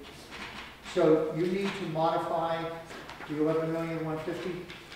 Yes, it's going to be reduced by at least $6,320,000, which is the two items that were voted at a special town meeting. And there may be another number I have to check on. Okay, and so that will modify the total tax rate appropriation? Actually, it probably shouldn't, because that's just a borrowing. It won't affect the tax rate appropriation. Okay, so the tax rate appropriation we're looking at is 11,192,533. Okay, so he'll just, Charlie will correct that bond up top, the 11,150,000. But that is borrowing. That doesn't really affect the tax rate appropriation down the bottom of that. Okay, does anybody have any questions on this, on the capital budget? It's $6,000 less than the long-range plan, thank you. Right? It's $6,000 less than the long-range plan, so thank you. So It's we'll probably make- 0.01%. You can have a party. Okay. Any other questions? John? Same question I asked last year. What exactly, which numbers exactly are we voting on?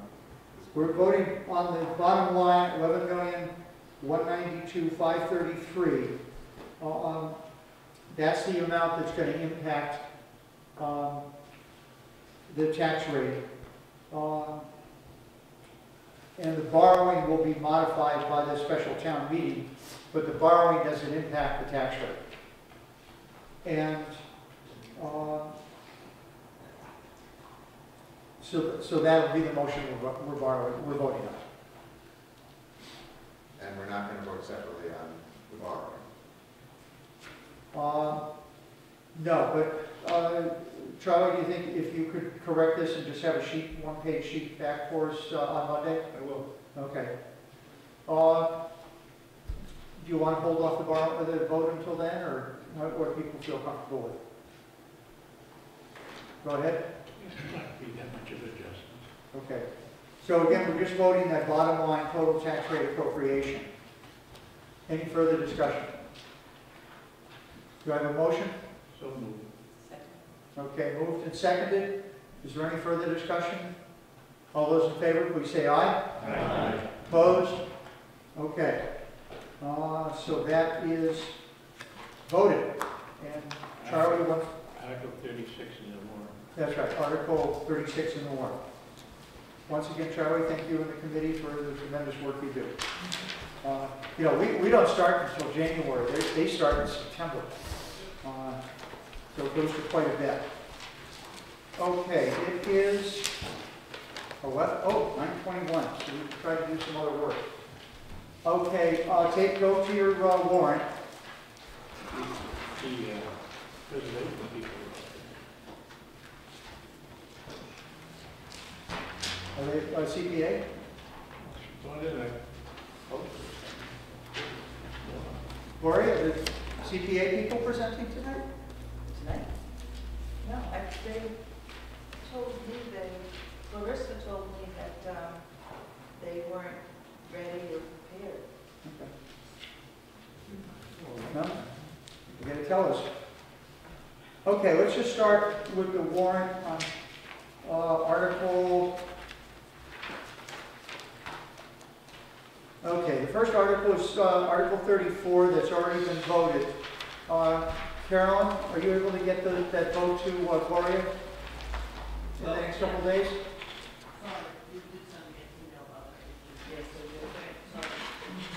Okay, if you could email that to her so she could just plug in the Word document, that would really be good. Okay, Article 35, the budgets we're doing. We just voted Article 36. We voted Article 37. Oops. 38 we voted. 39 we voted. Okay, Article 40. Now this was the 10 registered voter article to for basically the school capacity and expansion. The enrollment task force has is in the process of having a report done comparing the Gibbs to the Addison as far as cost that will go back to the enrollment task force by the end of April. So we're not going to have it. You know, it's something I'm going to have to figure out how to get some time to review it thoroughly. There's an virtually identical warrant article in the special town meeting. So my recommendation to you is that we vote no action on Article 40 so we can get this report done, and then vote we'll report at town meeting on the special town meeting when we get to that. You know, we could have that, but we should report at the special town meeting because that can actually be delayed. The special town meeting might come up on April 27th on the schedule. We'll vote some of those articles where we have it, and then we might have to postpone that until, you know, sometime in early to mid-May to get the rest of them, because we've got the Minuteman, we've got the Enrollment Task Force articles, we've got a couple of others there. So my recommendation on Article 40 here is a no action vote with the explanation that we're going to take action in the special town meeting. So, Charlie? I have just one question. If we do as you say and postpone the special town meeting until we get additional information, that means the special town meeting is actually going to close later in the spring. And is there any other article in the special town meeting that's time sensitive that would normally be, that we want to close the meeting on an earlier date? That's the only. Okay. Okay, Article 1 is amendments to budgets, that's not a problem. Transfer to the Special Stabilization Fund, I don't think is a problem, and for the special ed. Capital budget, school expansion, so that's this one. Yeah. Capital budget for the Stratton School, that's going to be no action on that. The feasibility study for the high school, we just have to come up with a number. And then the last article is on Minuteman School construction. Now, if we need to vote on, if we want to vote no on that, we have to do that by May 15th. So that means we'd have to finish that by May 15th too. So it would be better to leave the article in the regular town meeting so that we don't get jammed up on that issue. Okay. That's a good point. Why don't we vote on Article 40 that will report at town meeting? Okay.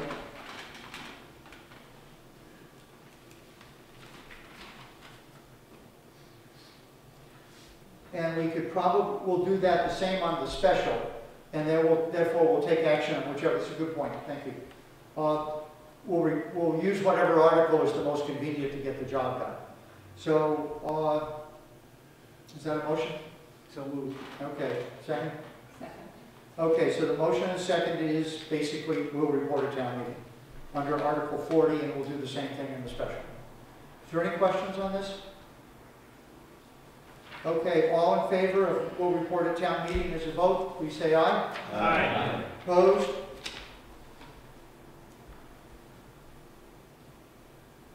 Unanimous. 321, 16. Okay, Article 40 is done. 41 is done, 42 is done. Okay, 43, that'll be Wednesday.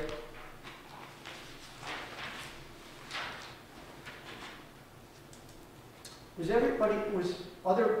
anybody else besides me have a problem opening one of the, Steve sent around 2 handouts. One was the standard budget one, and the other was on the building project, and I couldn't open it. You needed PowerPoint. I'm sorry? You needed PowerPoint to open it. Yeah. They then sent around a PDF subsequently, so. Okay, I gotta look for that.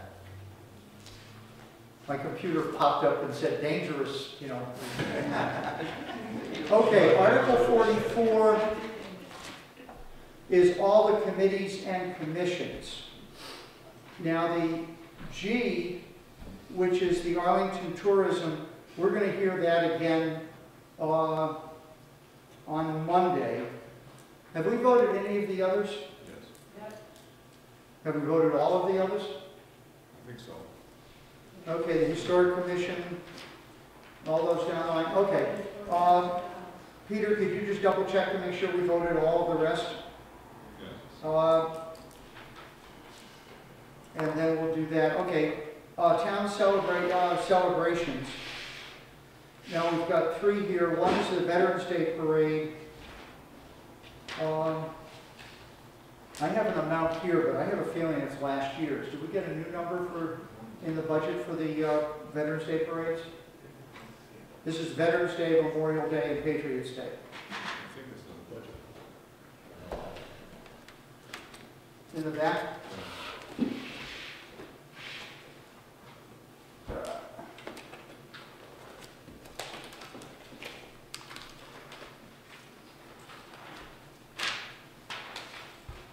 Okay, that's the pay classification. Okay, there we go.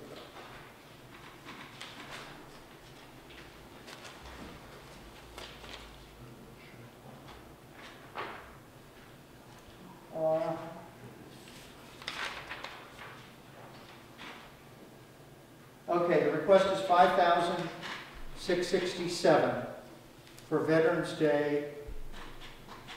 Town Day celebrations, we always vote 0.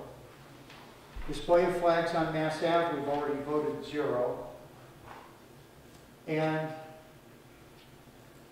placing of American flags on grave, let me just see if there's a different, That's Doesn't page, that get reimbursed? page 226.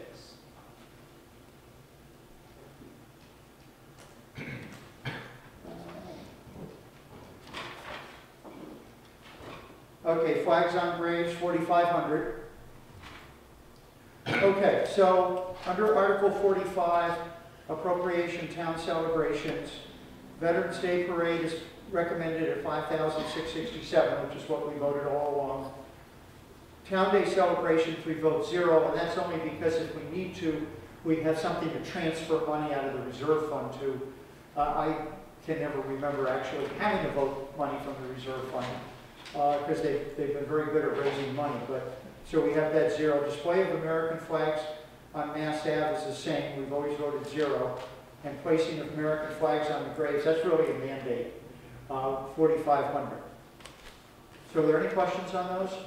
One thing, it says Memorial Day off today, and Patriots Day. Right, it's Veterans Day parades, Memorial Day observation, and Patriots Day celebration. Okay, So it's all 3. all right. And then the rest of the money gets raised privately. Okay, do I have a motion? So moved. Second, okay, moved and seconded for, make sure I got this right, $10,167. Right. Any further discussion? All those in favor, please say aye. Aye. Opposed? Okay, favorable action, unanimous. 321-16. Okay, Article 46.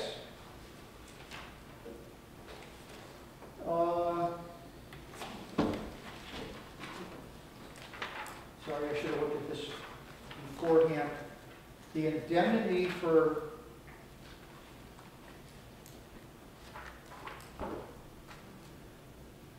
here it is. Okay, indemnity for police officers, actually I think it's police officers and firefighters. The recommendation is $8,500.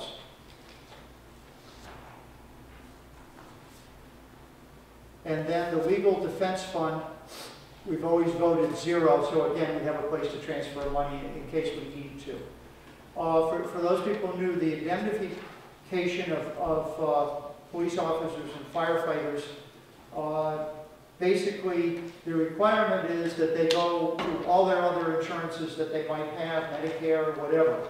And then, if none of those will cover them, then the town is obligated to cover. So there's a lot of requirements, but it's usually been, like the 15 actual was $8,014. And then obviously, if any money's left over, it goes back to the general fund. Does anybody have any questions on that? Okay, the recommendation is $8,500. Do I have a motion? Second. Okay. Again, any questions, discussion? Okay, all those in favor of the $8,500 under Article 47, please say aye. Aye. Opposed? Unanimous? 221. Yeah, Article 46. 16. Okay, water bodies, we've done.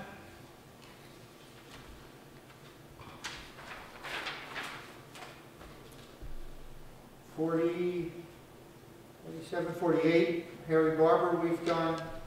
I think we voted 29, or 49, I mean. Yeah. Okay. The OPEB, want to do that? Either, We can do it. Carolyn, do you have those numbers? I thought we did it like the second week, the second time we met, we didn't? No. Okay, hold on, let me read the numbers.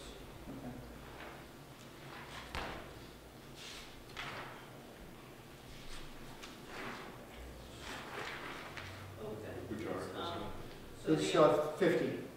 the amount is for 568,000. Okay, but we need a breakdown on the, 413,000 from the, Non-contrib? non-contrib, and 155,000 from the agreement on retirement for Okay, 413 even? 413 even and 155 even. Okay, so, and appropriation for the balance of the health benefit trust, I think that was been 300,000? We haven't met with, Oh, we haven't done insurance yet. we haven't met with. We're doing that Wednesday morning, and then we can present it Wednesday. Okay, that's the amount that we've been taking from the healthcare trust fund. Last year, we had a total of 961,000, but we haven't met with Karen. Okay, and then the last fund, the last one was a one-shot deal that the manager had. Yeah, that was just some extra money. Okay, so we won't be doing D. Right. Okay, so you want to hold that off until? So, on Wednesday night. Okay, but those are the three numbers. This is the money we put in the other post-employment trust funds. Okay, appropriation for the long-term stabilization fund, that has usually been 100,000. Done. You have that as done? 2.5. Okay, 2.5. Overlay reserve, I don't think we have a number yet. From the assessors? Strange, no, we don't have a number. There's 600,000 a year. How much is it there? 600. That's just, Oh, that's for the money we need to have to spend. This would be the money, oh, wait a minute. Okay, now your appropriation for, It's the appropriation. because we don't appropriate overlay. This is from the overlay surplus account to be used as revenue. Okay. So this is the money that's given back. So it would be under under revenue up top. 200. 200. Okay, I don't think the assessors have come out with a number yet. Okay. What is the assessor's budget? Well, Bill does, but he wasn't there for it, so it could be any three of us. We were- Okay. They hadn't voted at the time we were there. Okay, just want one person to say they'll go back and check with them. Brian? Okay. Who? Brian will check. Don't you love that delegation of authority? Okay, transfer of funds from the special education, we're going to wait for the schools on that. We just voted 54.